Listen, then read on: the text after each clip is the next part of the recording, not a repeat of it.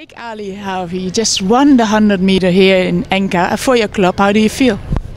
I feel very pleased to give my club 8 points and come out with a win. How was the race? It was very tense at the start, but once I got up, I felt more comfortable and tried to work on my technique going home. You changed nationality from Jamaica to become a Turk. Do you train here or do you live still in Jamaica? I train in the US. Yes. In which group? I train with Lance Browman. What else is on the program for this weekend?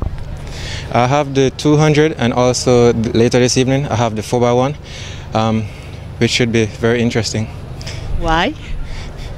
Because we have been running better and better each time we compete, and today we want to go even better. And do you have a time in your mind that your team wants to run? I'm not sure what they have planned, but anything that they give me, I'll work on improving it. Thank you very much and good luck. Thank you.